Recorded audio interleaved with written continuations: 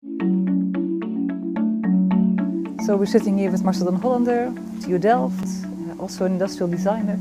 My first question to you, Marcel, is what is product design? Product design is more than just designing a nice shape.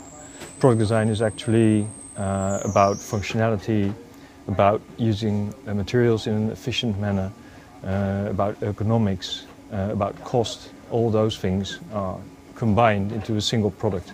So now we are talking about designing longer lasting products. Why do we need to discuss this? Isn't it in the nature of designers that they want to create products that last forever? Yes, in a way it's in the nature of any designer to want to create a design classic or a product that is used for a very long time.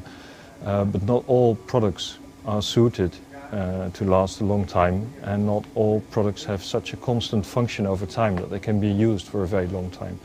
So most of the products operate in a changing context and therefore have to change over time. Another important aspect is that products are not only designed for users, but a product designer also works for a business.